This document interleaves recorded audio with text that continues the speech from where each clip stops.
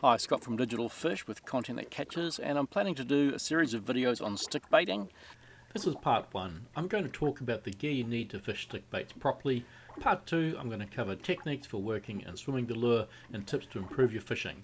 Part 3 is about where to look for kingfish and handling kingfish, and there might be a part 4 on stick baiting off the rocks. The number one target for stick baiters in New Zealand is the yellowtail kingfish. You might get lucky with a marlin or maybe tuna, but most stick bait fishermen cut their teeth on kingfish, and that definitely is the most common target for stick baiters. So the videos that I'm doing are really targeting beginner to intermediate stick baiters, covering the gear, techniques and where to find kingfish basically. First we'll talk about stick bait rods. Stick bait rods are different from popper rods. Stickbait rods have a softer tip so that when you go to sweep the lure, it pulls the nose of the lure under and then through the water and then pops up at the end.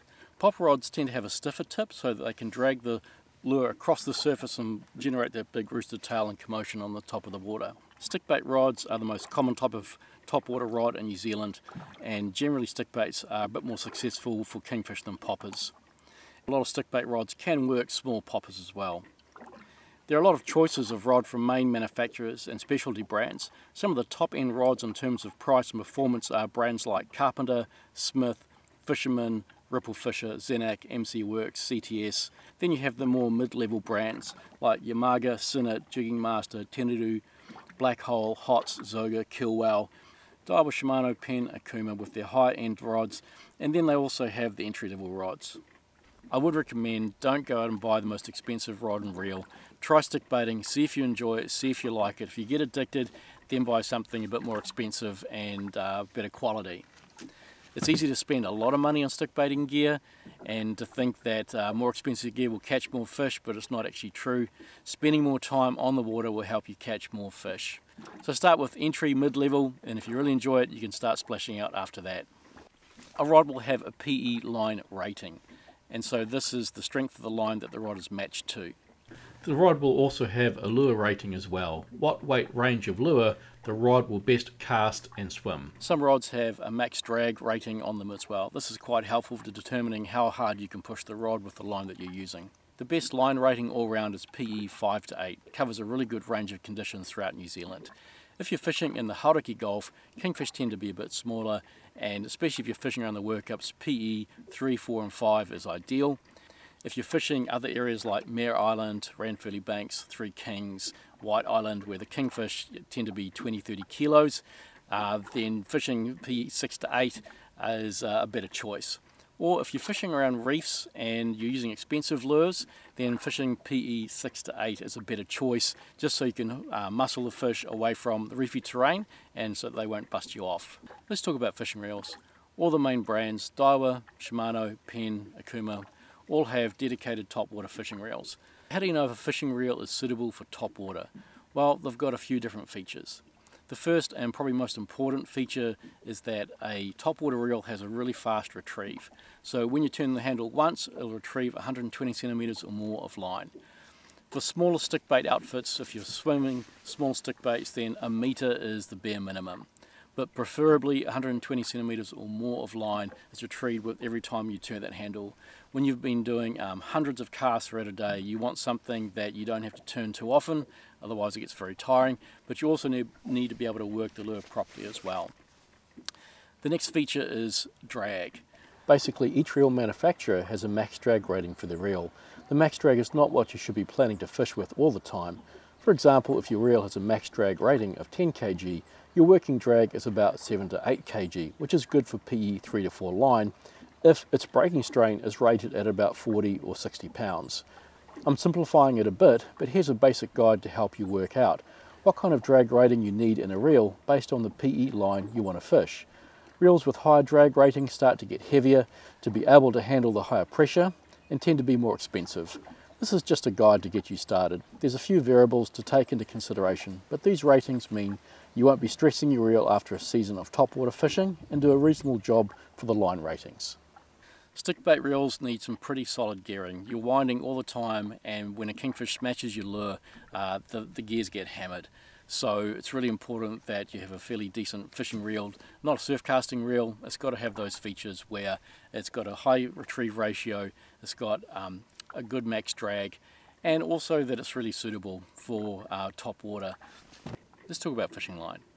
Basically you want about 250 to 300 meters of braid on your spool. It's a good idea to have different size spools, one for lighter line, one for heavier line. That'll help you cover different fishing situations. What does PE mean? PE is the diameter of the line that you're fishing. So if you have PE 5 from any manufacturer, it should in theory fit the same amount of line on your spool. However, the breaking strain may be different. You can have one manufacturer of PE 5 that breaks at 65 pound and another manufacturer PE 5 line but it breaks at 75 pounds. So most manufacturers will actually note what the PE rating and what the breaking strain of the line is. More expensive braid will tend to have a higher breaking strain for a lower PE. It'll also probably have 8 strands instead of 4 strands and cast better as well.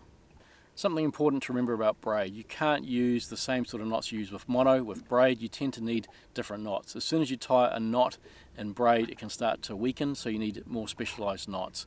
The most popular knot for topwater fishing to tie your braid to your leader is the FG knot. People also may use the PR knot or the GT knot, but the FG knot is extremely popular. It's reliable, and if you tie it well it'll last a long time and retain most of the strength of the line that you're using. So now we'll just have a quick chat about the leader. What strength leader should you use? Well, if you're using PE 3, 4 and 5, then 80 to 100 pound leader is sufficient. If you're using higher PE line, maybe PE 6 to 8, then 100, 120 up to 150. It also depends on the terrain that you're fishing as well. The best kind of leader for top water is not too stiff.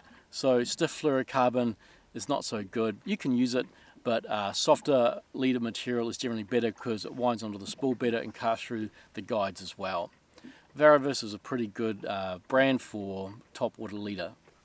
How much leader do you use?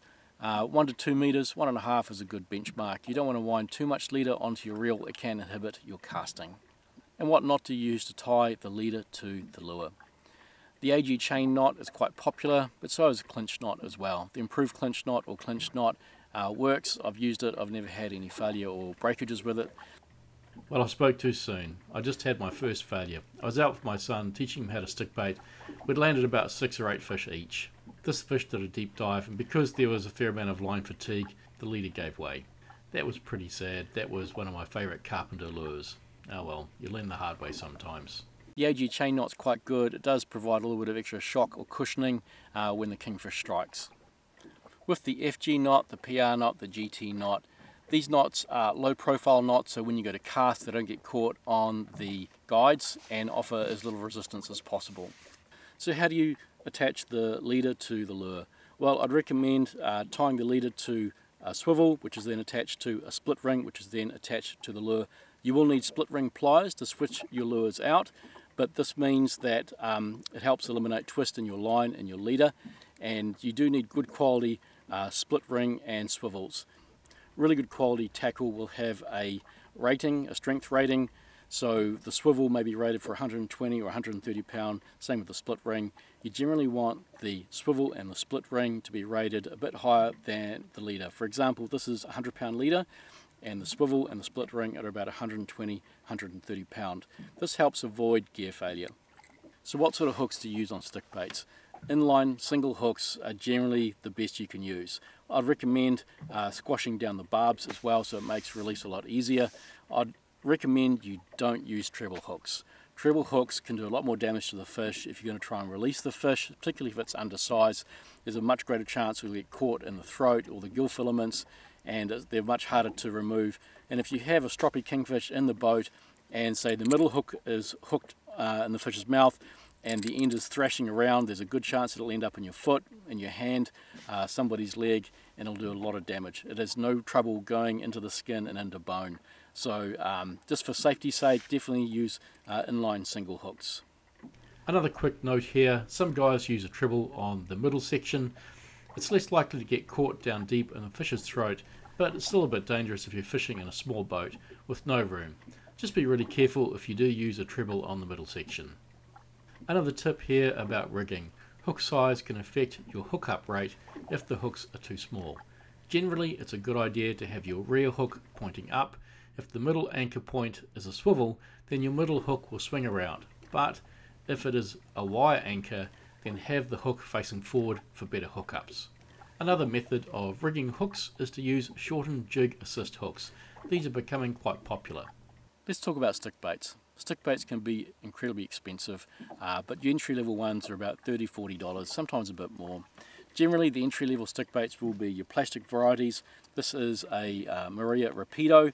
It takes Kingfish, swims pretty good, and it does the job. There's other brands on the market as well, like Nomad, Riptide, plastic stick baits. They also take Kingfish as well. If you're fishing around rocky areas, you want to use stick baits that you don't mind losing, because that's pretty much where they end up as soon as you hook a kingfish. Other brands of stick bait, we've got Starwalker. This is a kahawai pattern and it's a sinking stick bait. Most stick baits are on the top water, but you can get sinking ones as well, and that can be good to have in your kit just for those days when it might be very choppy on the surface, or maybe the fish are feeding a bit deeper down. The next level up stick baits are the wooden handmade ones like Zeets. These swim really well, they're quite effective, and have a really nice finish on them as well. They're mid-range, about $100–120. I'm just going to add in another brand here that's just come onto the market. West Coast Popper is the brand name, and they do have stick baits. They have a great finish and well made.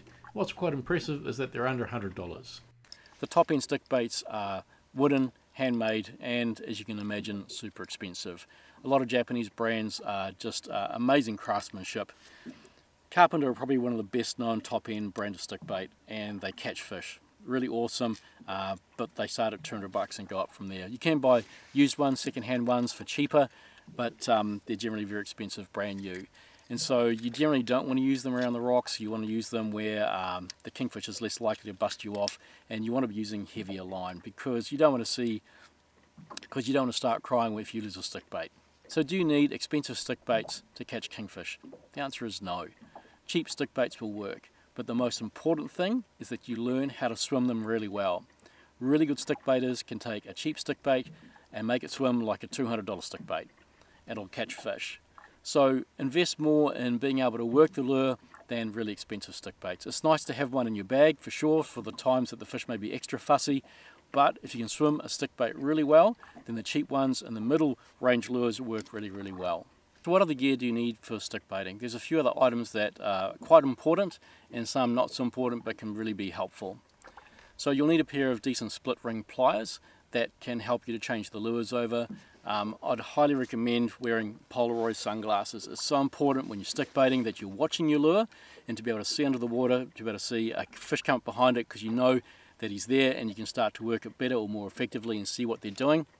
A few other items that are good to have. A lure bag to be able to store your lures in. Gloves. You can get proper topwater gloves that help prevent braid cuts on your fingers, but also good for helping to leader the line as well. A gas is going to be pretty important to get your fish into the boat, and I'd also recommend a measuring mat so you can actually measure the kingfish that you're planning to release and send back to fight another day. So that's part one of stick baiting. Part two is going to cover how to work stick bait with some extra tips, and part three covers where to find kingfish and tips on handling.